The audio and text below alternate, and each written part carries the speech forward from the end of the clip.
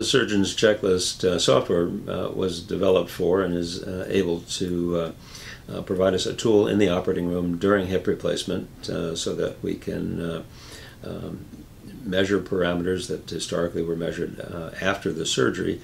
That was at a point where no changes were really attempted unless there was some major error. Now we can fine-tune the operation during the course of the procedure based on information that we acquire through the use of the surgeon's checklist software.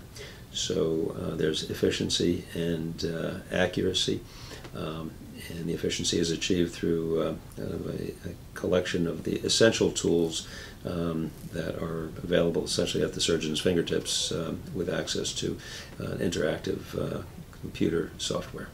The surgeon's checklist software, as the name implies, gives us a checklist of parameters that historically applied to the assessment of whether hip replacement was performed correctly or not, or precisely or not.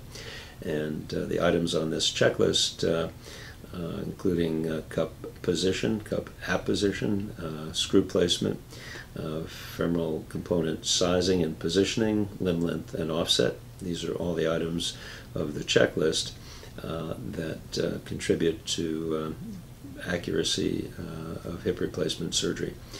So the surgeon's checklist, that's available through Radlink with the push of a button on a computer screen during the course of the operation, will apply measurement tools to the standard 2D X-ray. X-rays can be opened up in any PACS environment, and there are tools available. Historically, they're cumbersome, they're hard to access, they don't make sense in terms of the workflow during the course of a hip replacement.